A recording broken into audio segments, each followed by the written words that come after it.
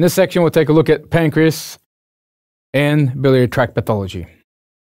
For pancreatic pathology, we'll take a look at inflammation and clearly define what is acute and what is chronic.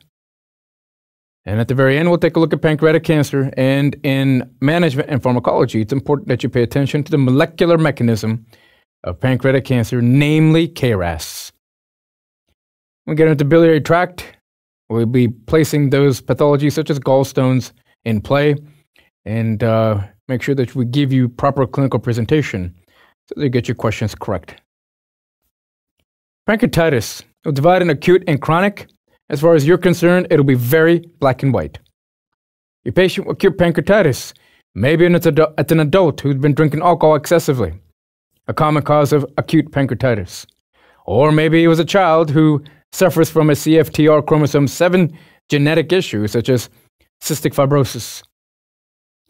There would be interstitial pancreatitis and necrotizing pancreatitis that we shall take a look at in greater detail under acute. When we switch over to chronic, and I will tell you how you will be doing that symptomatically, our topic here will be further expanded upon by looking at the pancreatic pseudocyst. And eventually, there's so much damage that's taking place with the pancreas over the long run that there really isn't much pancreatic functioning left, referring to insufficiency.